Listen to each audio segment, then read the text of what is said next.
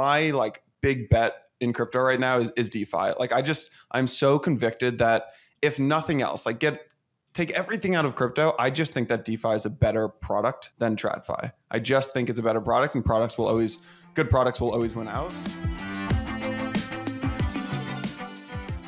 This episode is brought to you by Core, the brand new non-custodial wallet that offers a seamless and secure experience on Avalanche. You'll hear more about Core later in the show. All right, what's going on, everyone? We are back with another Roundup. We got Santi joining us. Santi, looking sharp today, my friend. Looking sharp. Thank you. Just trying to be more like you, sir.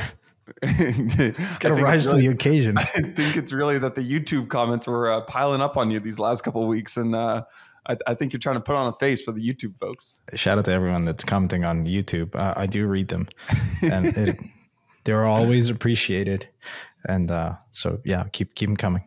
Yeah, nice. You see my new background? I changed my desk around. Yeah, that's pretty cool.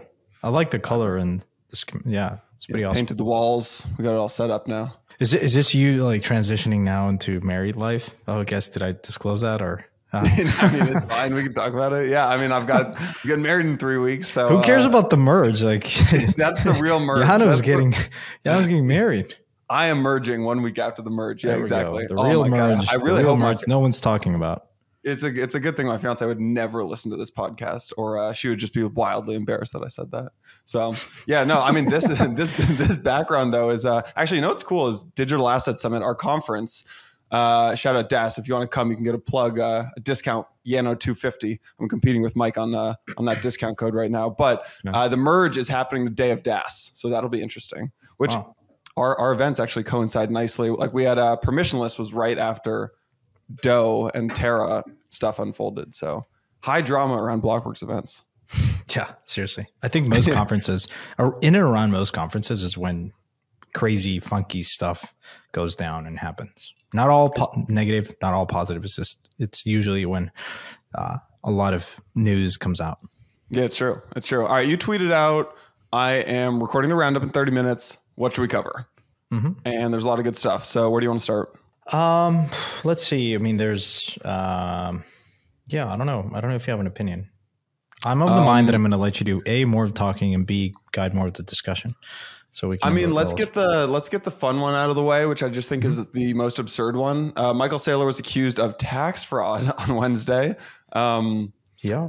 It was announced that the district attorney general, that DC's AG, claimed that Saylor had basically been personally illegally avoided more than $25 million of DC taxes by he was pretending to be a resident of other jurisdictions that had lower personal income taxes. So basically, he had said that he was in Florida most of the time. I think it was Florida. He said he was in Florida most of the time, and then they would track like exactly like private plane logs of where he had actually been. And I mean, I think a lot of this, you posted a great video of him, you know, really just saying like Bitcoin is a vehicle to do tax evasion, and then just like a big FU to taxman. It's like, you know, like, I don't know, you poke a bear and they're going to come after you. Like it was just his comments kind of like, if you compare his rhetoric at the very beginning when he came out saying, look, I believe in Bitcoin, to now, it's just like he's sort of become a madman of just being very, I don't know.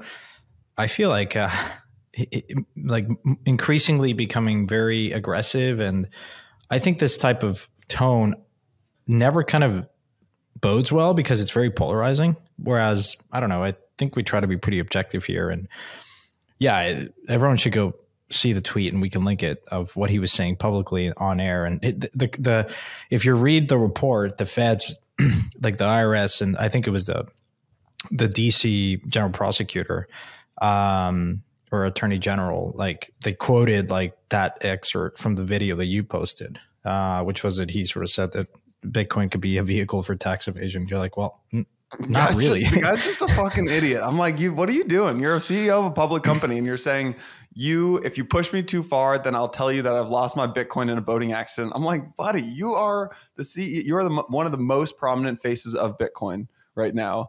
And oh man, you're just such an idiot. Also, good luck paying those taxes. Like when the market's down, it gets tough to pay those taxes. Yeah. I think what are they saying? It was a tune of 25 million or something. Yeah. Here's the thing, like there's sort of this idea that like crypto is like headless marketing. It doesn't have a head of marketing. It doesn't have like a one figurehead. Like some protocols like have like, Vitalik you could see as, a very prominent figure within the ETH community, Ethereum community, but everyone has different narratives and memes and like, things about ETH. ETH is money, ultrasound money, and then there's other components. And so Bitcoin's as well. And so it almost makes you wonder, like, what is better? Like in many ways, like having like some madmans just like LARPing about like, I don't know, like what they think, like, you know what I mean? If Saylor perhaps was like recognized as the figurehead, the champion of Bitcoin amongst many in like traditional markets, and like they look at that and you, as you said, you're really scared. I'm like, the problem is not everyone in the Bitcoin camp is like Saylor, right? Not everyone in the Ethereum camp is like, X or Y. Pick your influencer of choice. And so, yeah, it's pretty difficult to to navigate like that, because this is why I think most people on the outside are kind of afraid. I'm like, wow, this space is. I mean, it's a good reminder that like the most ridiculous people on social media usually rise to the top and become almost like the heroes of the industry. So let's look at the past heroes who have fallen this year.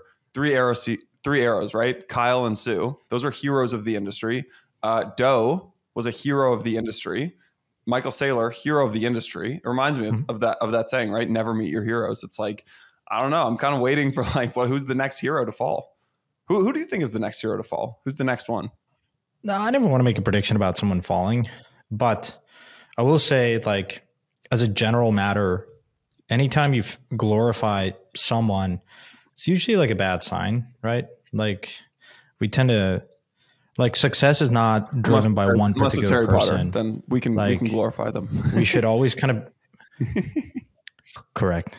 But yeah, you know what I mean? Like, I think we tend to attribute success and failure to one specific person, especially success. And it's rarely the case. It's sort of a combination of factors. And so I think it's always important to understand why people were successful, but like never glorify them, because there's always a component of like, what about the team behind Facebook, for instance? It was not all Zuckerberg. Like there's so many things that went into the success of Facebook, as an example. And so I think just to glorify or vilify one particular individual, I think is just to sort of misses the point. So anyway. I think it's a good reminder that, here, I'll read you this headline.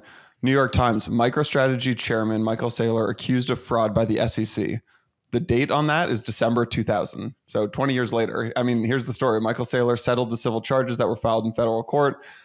SEC contended that Saylor and two other MicroStrategy execs had committed fraud in reporting profits when the company was actually losing money. So I don't know. It's like, if you are going to choose a hero, just make sure your hero hasn't been publicly committing fraud. It is. So. The last thing I'll say is it is crazy, like how like short term, it's like goldfish memory that investors have, not just in crypto, but in general, like, very short term, and people overlook and don't do diligence on like, unfortunately, like, yeah. Yeah. Let's talk Maker. You want to talk Maker? Yeah, let's definitely talk about that. First of all, I know you've been digging. This is where I get to ask you most of the questions, because you become very deep in the Maker ecosystem to the point that you become a voted in delegate, right? I just became a recognized delegate. Recognized delegate, yeah. So maybe tell us what that means and what you've been looking at that excites you about all the different DeFi protocols that you could be spending time on. Yeah, I mean, so here's what happened over the last like several months. I've gone very deep into Maker. I've read everything I can possibly read, talked to everyone I can talk to, learned a lot. We had that episode with Monet Supply and Hexanaut, who's an engineer over at Maker. I've just like tried to go really, really deep. Reason being, I have like you're very deep into gaming. My like big bet in crypto right now is DeFi. Like I'm so convicted that if nothing else, like take everything out of crypto, I just think that DeFi is a better product than TradFi. I just think it's a better product, and good products will always win out. I have a very strong conviction that DeFi will grow exponentially in the coming decades, right? By orders of magnitude. And I think that if Maker plays their cards right, they have the opportunity to become the backbone of DeFi. And if that happens, right, two big things, two big ifs, right? If DeFi grows exponentially, eventually gets bigger than CeFi, and then gets bigger than TradFi, I think that will happen. I also think Maker will become the most will become the backbone of DeFi. And if those two things happen, I think Maker will go down in history, like could become one of the most impactful initiatives in the history of global finance. And that's just an insane opportunity. I think that to achieve that, though, Maker needs to evolve, right? It needs like a better growth strategy. It needs improved governance. It needs more scalable operations.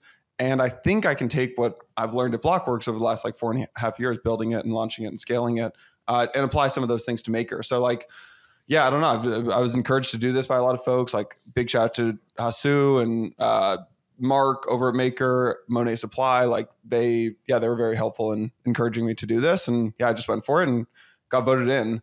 There's a big thing happening at Maker today, which is... Please tell us. Yeah, there's a big thing happening at Maker today, which is just a big conversation around what is the end state of Maker and what should happen. So someone like Hasu is looking to basically create like almost what looks more like a board of directors, I would say. There's a lot more in it. And actually Hasu is going to come on the podcast and talk about this, but so I won't get too into it. And then there's...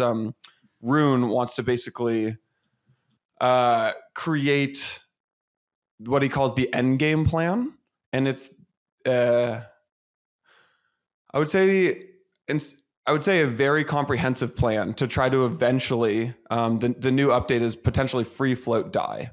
And that would be the big like end goal. And with the like North Star of saying we are a self-supporting, self-sustaining, censorship-resistant protocol.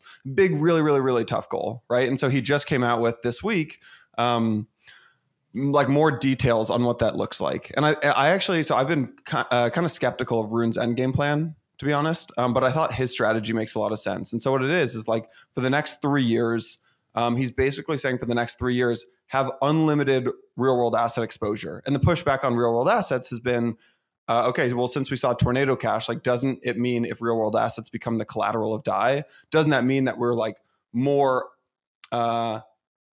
open to kind of authoritarian threats and like they could basically seize some of the collateral of DAI, which makes us like more at the whim of the regulators. So basically Rune's thing is for the next 3 years, just go all in on real world assets, unlimited real world asset exposure with the goal of like accumulating max ETH. And then after 3 years, you would cap the real world assets at 25%. The next is like you would keep the peg for 3 years. So the USD to DAI peg, you keep that for 3 years. And you could even go longer if there's no authoritarian threat. And then the next is you would delay the free float if collateral becomes 75% decentralized. So if 75% of the collateral is crypto native, like Bitcoin and ETH, you would delay the free float. And the reason you don't go all crypto collateral right now is because there's just not enough crypto basically to increase the total addressable market of and to scale DAI. You kind of need to be able to scale DAI proportionally with the demand, and for that you probably need real world assets. So that's for folks listening, because the reason why that's true is because DAI is collateralized. And so you think about the upper bound of DAI supply is tied directly to its only crypto collateral, well, the size of the crypto market. Whereas if you onboard non-crypto assets as collateral types, then it really increases the upper bound. What is the kind of, why is this relevant now in terms of this free float? And maybe for context, like it's not free floating today. And so maybe explain a little bit of those mechanics and why is it kind of being discussed now?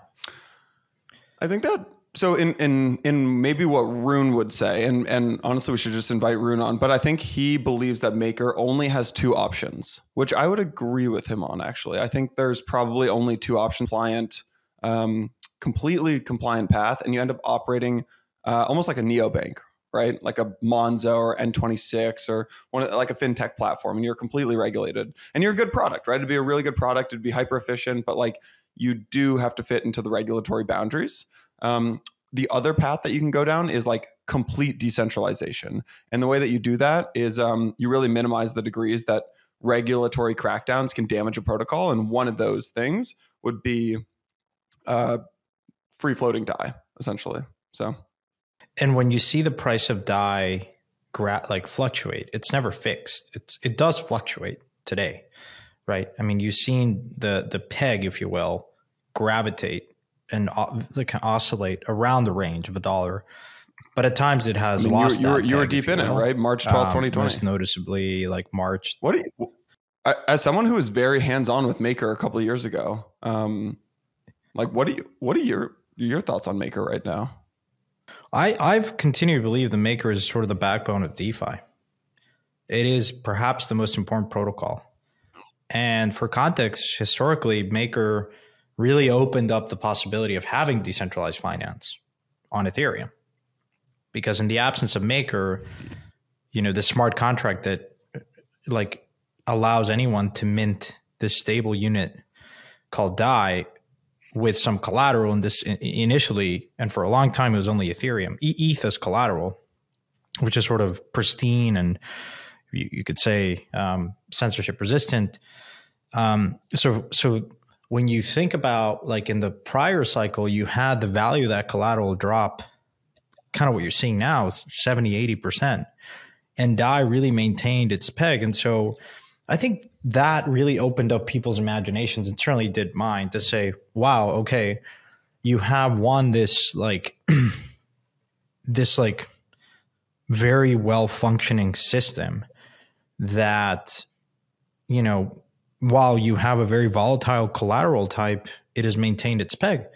And if it can survive in this very adversarial market condition, which was 2018 and post crash, like you saw a path towards saying, okay, there's something here. And a lot of people historically use Maker to not have to sell ETH and borrow against their stack to pay for, other stuff, pay for real world stuff.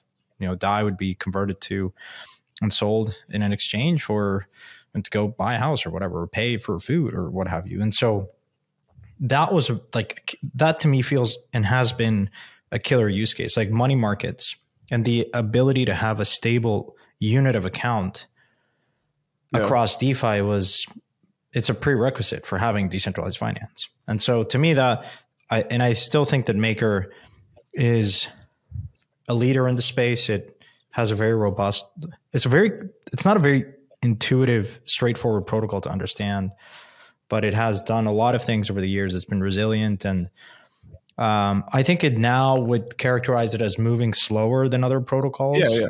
Rightfully so, because like it's almost like when you hear Jay Powell, and central banks are never very explicit, are never very rash in their, you would think, in their decision making. They're very like measured and guarded. And I think in many ways that's the role that Maker plays in this ecosystem. Well, that's why in my mind, like if I have some friends who have recently come into crypto in the last cycle, and they're like, well, why is everyone talking about Maker now? I didn't hear anyone talking about Maker in a bull. And Maker is one of those uniquely, like almost inversely correlated with the market type of projects where like in bear markets, I think Maker thrives because they don't get ahead of their skis in the bull. They build slowly. They have real checks and balances on governance.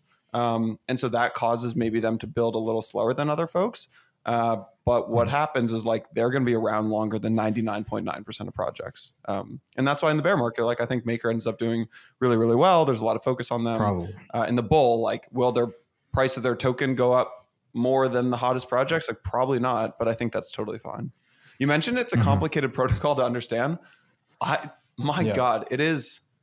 I think it's a barrier to entry to folks to come in to Maker's governance. I've spent so much time trying to understand Maker. You've got the PSM, you've got how DAI works, you've got real world assets, you've got the D3M providing liquidity to other protocols. You've got like the DSR, the DAI savings rate. You've got now meta DAIs. You've got protocol owned vaults. You've got how liquidations work. You've got like the surplus reserve. It is very complicated, I must say.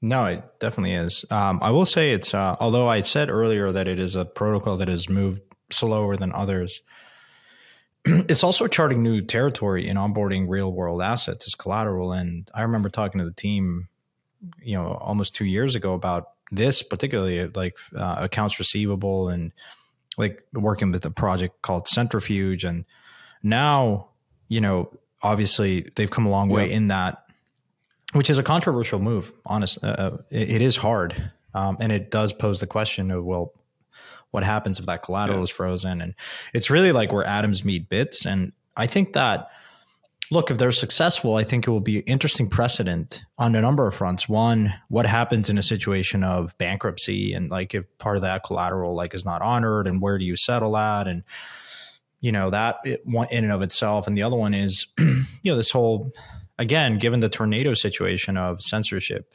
resistance or lack thereof, and what that really means for a quote unquote decentralized protocol, but that is, you know, perhaps moving in a direction where some feel that, you know, in a version where I think governance will vote in and monitor what percentage and introduce a cap of what percentage of the total kind of collateral base backing DAI is kind of these real world assets, which it would never get to a point where it's like 100% or, you know, even close to that.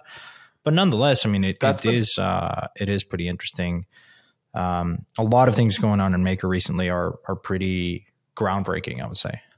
All right, folks, this episode is brought to you by our friends at Avalanche and Aave Labs. They have just dropped a new crypto wallet called Core. You're going to be hearing a lot about it over the coming months. You can now be one of the first to try it out. Here's the reason I'm excited to partner with them on Empire. Right now, crypto wallets and browser extensions, they feel clunky, they feel non-intuitive. That's why Aave Labs built Core. It's a free, non-custodial browser extension that gives Avalanche users a seamless and secure Web3 experience across the entire Avalanche ecosystem. Here are a few reasons to try Core. Here's what I'm experimenting with. Number one, Core has intuitive dashboards with a unified display for all of your NFT collections, all your crypto assets. You can execute asset swaps directly inside the wallet. It's a really nice experience.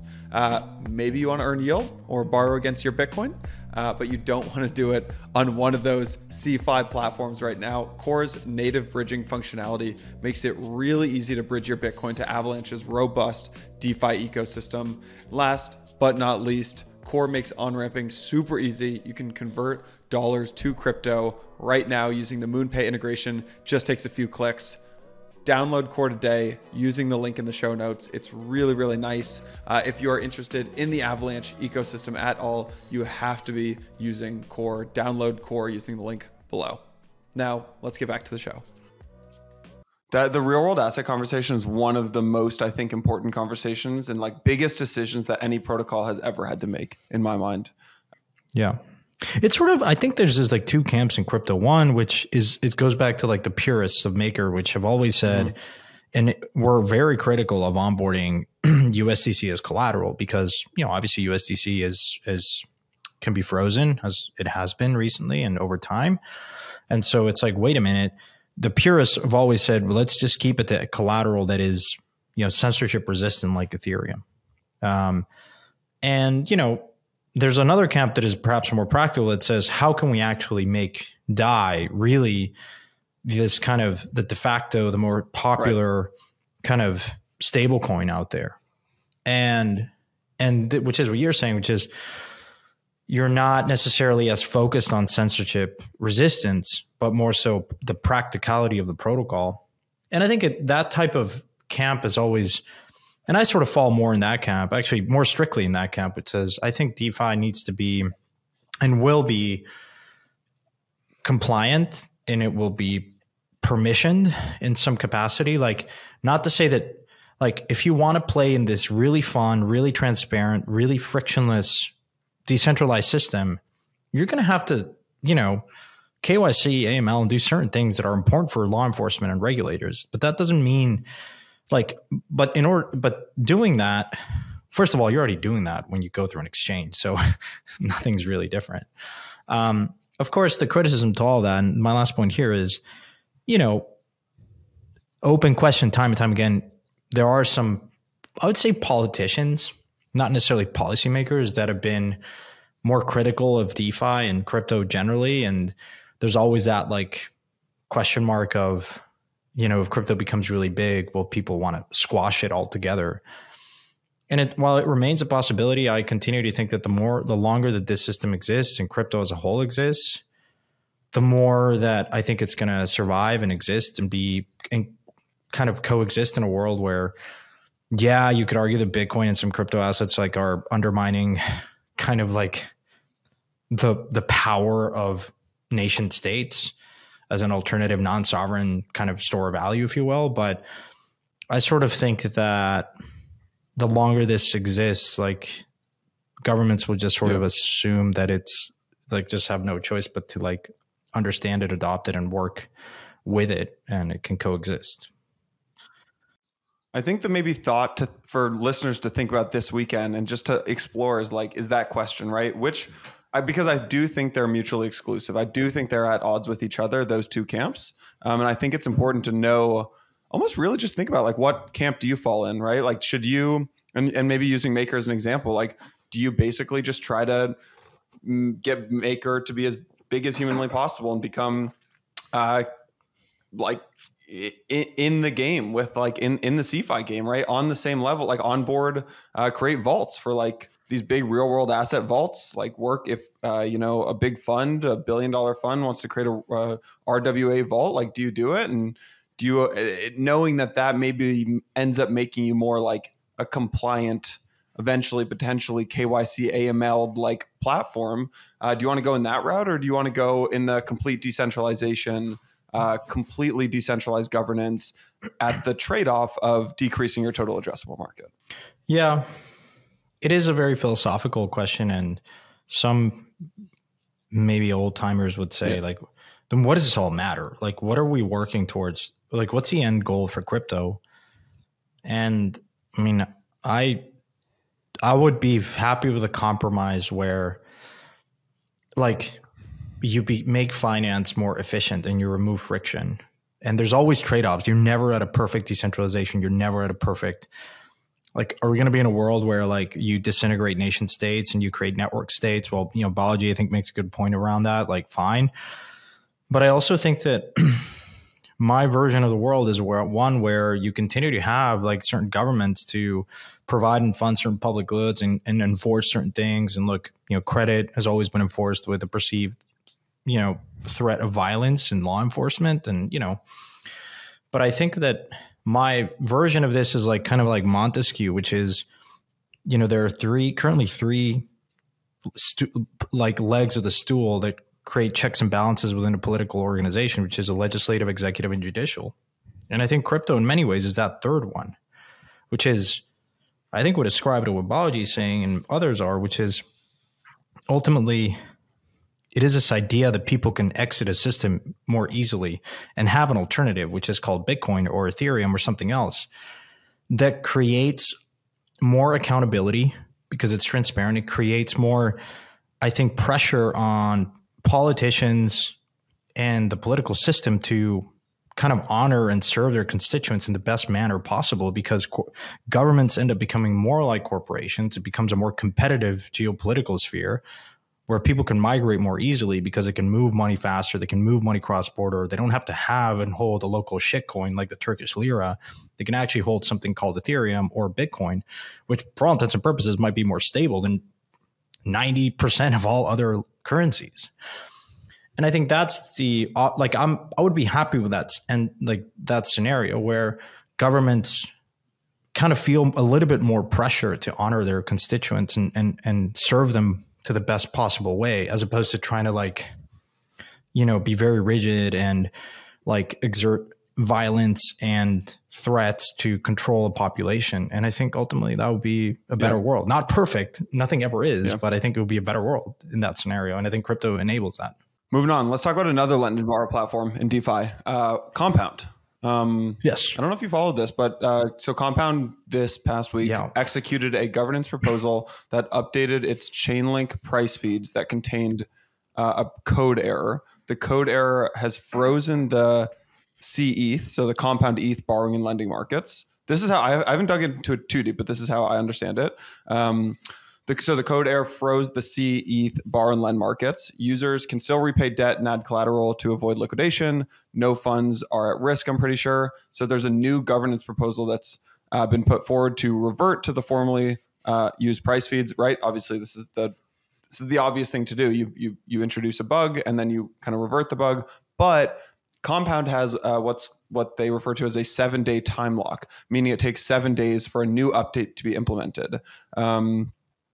This is kind of the second time that that the time lock that Compound has been hurt because their governance has a 7-day time lock. I'm curious. I don't really care about the Compound thing as much. I'm just curious to get your take on time locks. And I don't know if you have any thoughts there on like if they're preferable or there's too high of a downside. What do you think there? Yep. Yeah. I think the interesting thing here is when Compound makes upgrades, anyone can submit a proposal and the code to upgrade a particular component mechanism of the protocol, in this case, the Oracle price feed. And, while, it's pretty interesting that anyone can submit that proposal and it could be passed through governance, like there can be mistakes and bugs found. And so it is a little bit more, I think, rigid in that sense, where like once a proposal passes, like the code goes into effect. And so, yeah, it sure has a time lock. So you have 7 days, but still like to revert that is not as easy as perhaps like other protocols where the team can like pause stuff and like quickly patch it. And so like for context, like in October of last year, Compound had another bug that made like over $100 million of comp claimable by protocol users. And it was sort of like a big, like once that happened, like of course a lot of people claimed and some sold, and the team was like trying to like at some point even threaten like certain users. It was like, hey, give back the comp. And, it's like, who's right and wrong in that situation? Like, so anyways, I think this goes back to, I think one discussion that we're having on the regulatory side, which is, the immutability of the code and who can actually upgrade a particular contract. And I think where I settle with all this is I think in this stage where there's still a lot of issues, like there's still a lot of bugs in DeFi. I think you can still assume that over the next 5 years, where this is chaotic innovation, there's still going to be a lot of bugs as people try to push boundaries of innovation. And so I think it's really important. One, yes, code should be immutable on like touching user funds. Like a team should never have the ability to upgrade a contract to like all of a sudden be able to like migrate and drain a particular like in touch user funds. But I think on the periphery, I think you could argue that the team should have like at least like certain like, big red eject buttons. If things go wrong, like you can pause it. And I think this is what happened here. So yeah, this is just a reminder that, this was, to be fair, this particular governance proposal and code that was implemented was audited, I think 3 times by 3 different providers. And somehow like it still malfunctioned. It still had a bug. And so this is just a state we're in. I mean, I'm happy that they were able to pause it and it sounds like no user funds were like lost, but still it's unfortunate. Just a reminder that even for a big protocol that's been around for a long time, like Compound. Yeah. I mean, I think all these things are good when things are going well, right? Like a time lock is inherently useful, except in emergencies, right? In which it's a bug, not a feature. So maybe it'd be interesting the question is, how do you define like a time lock if it's good or bad, right?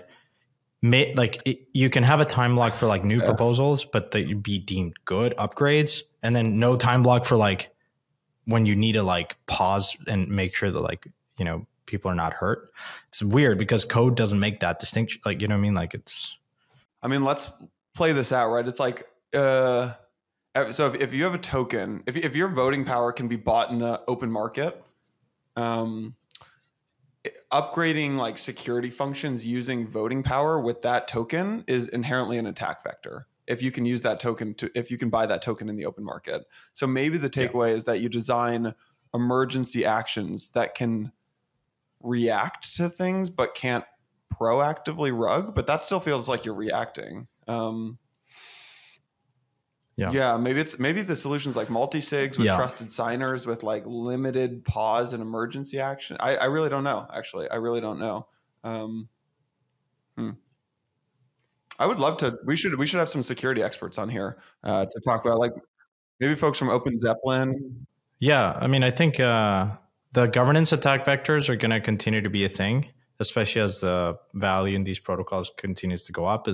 Say like, yeah, of course, like maybe you can't upgrade the ability to touch user funds, but maybe you introduce code that has like a malicious kind of price feed that is able to manipulate it, and then you're able to drain and get away with like, a lot of the hacks and a lot of the a lot of the bugs in DeFi have been, and like hacks where user funds have been lost, like Cream, for instance, like this happened multiple times, is when there's a faulty Oracle price feed and all of a sudden like you're able to manipulate that through flash loans and, get away with like, getting more of the collateral versus what So anyways, what I'm trying to say is DeFi has always been a very adversarial environment. And so you just got to assume that like, and build multiple safe mechanisms in place to be able to react very quickly if there's an attack that's going on.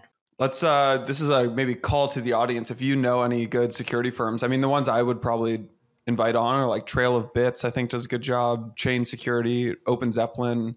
But if there are other folks who think that they're building at like the cutting edge of, even independent guys like Sam, Son, and a few others out there that are really good. Yeah, cool.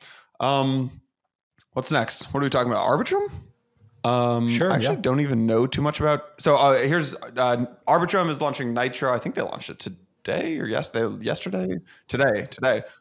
Basically, Nitro is an upgrade to Arbitrum that allows for exponentially higher throughput and efficiency. It went live today or yesterday. You say today, so I'll trust you on this. Today. Yeah. I mean, my understanding of it, I don't know too much about this except that it makes things cheaper and it makes increases the throughput. That's like, and it seems I met Steven, the founder of Off-Chain Labs, which runs Arbitrum. I met him actually at a urinal at Permissionless and asked him some questions, and he was while in the urinal. I was like, "Are you?" I was like, "Hey, can you talk to me about optimistic rollups?" And I was like, "Are you Steven from Arbitrum?" He's like, "Yeah, what's up?" I was like, I had like two questions about Arbitrum. Yeah. It's like the smartest sounding answers I've ever heard, and I was like, "Okay, you seem like a big brain. I trust you here." So. I mean, hopefully you know more about this one than I do, but I do know that it's a big upgrade. Yeah, it is. I mean, Arbitrum's been live for like a little under a year, and I think along with Optimism is the two most widely. Well, I guess if you consider Polygon, but from an OR optimistic rollup, L2's Arbitrum and Optimism are the two names in town, and yeah, this is a pretty big deal for them. I think they've. I've always really liked how they've kind of methodically rolled out the protocol, and I think Nitro is a big upgrade. Yeah, this is a good chart by Blockworks Research. Sam Martin. This is Arbitrum versus Optimism daily transactions, and you can see Optimism has been in dark purple, has been slightly higher. What is 531 for Optimism? This is probably like the OP token launching or something like that. But now you can see for the first time that Arbitrum. Yeah, exactly. Or maybe for the second or third time. But Arbitrum daily transactions are now higher. Anything else on Nitro?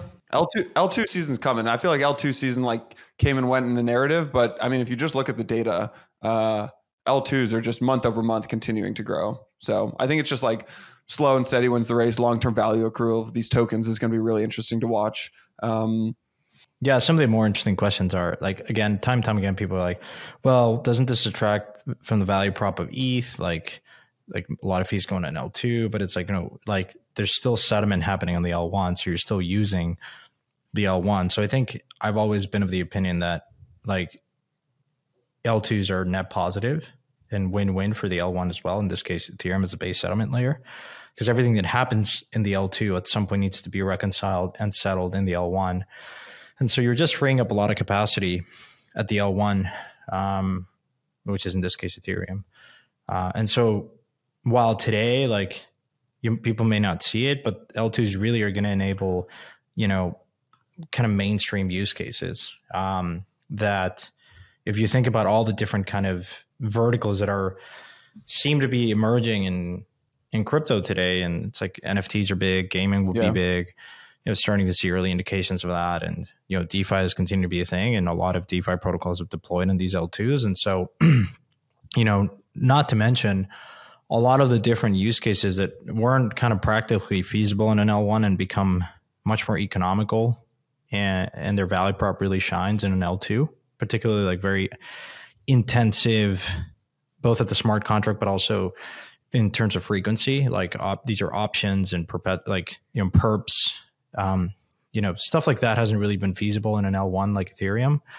But there will be, if you look at what synthetics and the efficiency gains that they've had in an L2 like Optimism, it's pretty cool what's happening. And I think people may or may not be paying too much attention to that. But yeah. Yeah. Here's the magic number in my mind is 2.9%, right? That's the fee that credit cards usually take is 2.9%. So if we can get gas fees plus borrow fees plus app fees, or L1 settlement fees plus L1 data fees plus L2 fees lower than that, those three numbers combined lower than 2.9%, which is credit card fees. I mean, that becomes really interesting, right? That goes back to this the payment narrative of 2016 and 2015 that just kind of was probably 5 years too early, 7 years too early. So, and then we have EIP 4844 coming, which will further improve this, right? Which will take, the merge does not lower transaction fees. L2s and EIP 4844 take care of that. So it's really exciting. Exactly. By the way, if folks haven't used Arbitrum, I would recommend bridging some assets over to Arbitrum and actually playing around with Arbitrum, because it's once you play around with DeFi with these really, really low fees, you can see how it almost becomes addicting. Actually, it's like, wow, you can just cruise money. It's like you can just cruise money around in a way that you've never been able to do it before. It's really, really cool. So, all right. Another borrow and lend protocol in DeFi. We've got Aave. Talking about Aave for the second week in a row. Aave has a new proposal to pause ETH borrowing for the period leading up to the ETH merge. It just went live on Aave's governance portal. The upcoming merge creates new risks for the protocol, is what the proposal says. And the proposal aims to ensure that Aave remains solvent by temporarily pausing ETH borrowing. Yeah, I don't know if you have thoughts on this one. I know you're close to the Aave team. I don't know if you've thoughts on this proposal here, but curious to get your take. Yeah, it's interesting. I think it raises attention to a particular vector here where, like, if two versions of ETH exist, like like Ethereum and Ethereum Classic, for instance, and you have both, and like there is a possibility where, like, some tokens, excluding ETH, like whatever the other token is called, like the proof of work chain ETH, if that's used as collateral, then that probably loses value relative to the ETH that we know, like the proof of stake ETH. And so some of those loans may be underwater and have to be liquidated. And so it's more of like, even if that happens, like there should be orderly liquidations, but given the magnitude of ETH and potentially, it could place some stress in the system. And I think the proposal is trying to address that to some extent. So you never want the situation where you can't like liquidate these loans if, and Aave solvency could be put into question, or like they're in the hole for that. It's like bad debt. So I think it's hard to make these simulations. Like I don't have a perfect answer to that. I haven't really thought much about it, other than it's going to be pretty interesting, blocks leading up to the merge and after the merge of what happens across DeFi, especially these money markets. And, I think it'll be a lot of frenzied activity happening and people trying to arb this out. And I think it's pretty. This is going to pass, by the way. It's got 1 day left. We've got 96% saying yes. So. Yeah, I think it's the right thing to just be cautious and try to head ahead of potential. I think it's a good reminder that like even if the merge goes well, there's so much dependent on, there's basically all these second order implications for things that are impacted by the merge, that if protocols don't handle this right, there could be some messiness around the merge. What else, my friend? I don't know if you want to talk about macro or what's happened on that front. Macro's always been kind of a thing that it's like end of summer. I want to break from the macro. I'm like, don't we get 1 week off from macro? I feel like this is the week when everyone, all the Wall Street folks are we're all supposed to go out to the Hamptons, Everyone becomes like a shipping container expert given what's happening in the Suez Canal. Yeah. It's like great. It's funny to see crypto Twitter just adopt. How dependent can we get a bull run in this market, in this macro market, or do you still think we're entirely influenced by macro right now? No, I still think macro is at the helm here. Again, near term, medium term. I do too. I mean, I sent this tweet out and I really strongly believe it, but like I'm seeing more innovation in DeFi right now than I've seen in over 2 years. It like, you know, that feeling in like late 2019 where you're seeing everything in DeFi, but you're like, man, like, why doesn't the market see what I'm seeing? Like, I think give it 6 more months, maybe 9 more months. And the product momentum in DeFi is just going to be too strong for the market to ignore. Yeah, I did see that tweet of yours, which says I'm really bullish on DeFi. And I'm curious, do you think that DeFi outperforms ETH? And does it outperform other categories like NFTs and gaming? As a category, yeah, I think it strongly outperforms NFTs. NFTs haven't had their big bear market. They're having it right now. I think we're going in it, but like, I think it'll take longer for NFTs to emerge from that than DeFi. I think DeFi will lead the way in the next bull. Yeah. Would you say that like NFTs are like certain like things like collectibles and fine art and wine, which tend to be recession proof? Is that are they recession proof? I don't think they're. No, I mean, some like people like make the argument of like investing in like some of these like alternatives. No, it's wrong. No, NFTs are not recession proof. NFTs are at the farthest. Absolutely not, because it's like most of the people that are buying these things are like heavily exposed to other like our crypto users and like just recycling a lot of capital. And so, yeah, it's they feel pain in their traditional portfolio. They're going to chop NFTs. Like you've got the risk spectrum, right? You've got like cash, then bonds, then high yield and hybrid securities, then property, then like developed market stocks, then emerging market stocks, and then like crypto comes in at the end of that probably, and then like DeFi is even past ETH and Bitcoin, and then NFTs are like way out. Like DeFi, like NFTs are like the edge of Montauk, and like I think people want to invest in like Long Island right now. So, not that you're biased or anything, but sure. How big is your bag of Long Island like apartments? Long Island City. I mean, I feel like Long Island City is a good investment. I've gone to 2 weddings there in the last year. It's booming. That's all. When we're talking about Long Island real estate on Empire, I think that's how you know it's the end of the episode. I think so. I mean, we could talk about it. Well, I guess before we go, any interesting book recommendations or movies or documentaries or something else that's caught your eye? No. I'm like no, it's just too busy on the my content consumption is at a minimum right now, I would say. I haven't watched many movies. I mean, I'm watching The Wire, but well, I will say one. I just recently read and also watched the podcast on the Knowledge Podcast, I think, of Biology on the Network State, and I think it's it's a 3-hour episode podcast. I think it's worth listening to and or reading the book Network State. I've got one for you, Santi. I've got How to Change Your Mind by Michael Pollan. It's a book. Michael Pollan's a great author. And he writes about like the impact of like caffeine. He wrote one book on like the impact of caffeine and like the impact of plants on your body. But he wrote one called How to Change Your Mind about psychedelics.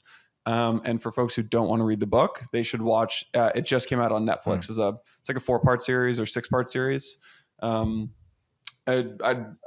This is sort of like the idea that like some psychedelics increase neuroplasticity and help your you should watch it. I mean, I'm an episode and a half in. I also read the book.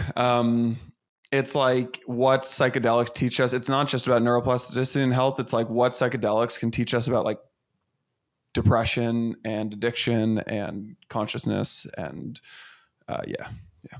It's crazy to think that like psychedelics, nuclear energy, and crypto. What is the common denominator of all three? I believe in all 3 of them. I don't know. Misunderstood, stigmatized, and probably warrant further research at minimum. I mean, the tweet of the week, by the way, too, was the nuclear meme. It was a guy, there's 2 buttons meme. Yeah. And there was a guy, and it was like, the guy sweating at the bottom, and it was Europe. It was like Europe is sweating, and he's like Europe is debating which button to press. And one button says, turn on the nuclear power plants. And the other button says, starve, but stay woke. And I feel like Europe is like, do I stay woke and like appeal to the like, the woke crowd, or like, do I turn on the nuclear power plants and like save our country? And Europe's sweating right now trying to figure that out. Everyone go and check out the great episode that we recorded with Josh Wolf from Lux Capital. Josh Wolf. We'll throw that in the show notes. It's so good. Yeah. Fantastic. Talks about nuclear energy, a topic that we feel strongly about in this episode, in this crowd. And yeah, I mean, unfortunately, crises are moments where hopefully people like unravel themselves from like old held dogmas and stigmas and realize like there's a way forward, then it doesn't have to be as dependent and hard. I feel like we're fitting into a stereotype right now, talking about nuclear, psychedelics, and crypto. We have to throw in longevity, and then we'll have the we'll be on. Like, we'll be past it. Oh, don't get me started on that. I think this is the cue to end the episode. Everyone out there, have fun out there. Go outside. Go touch some grass. And enjoy.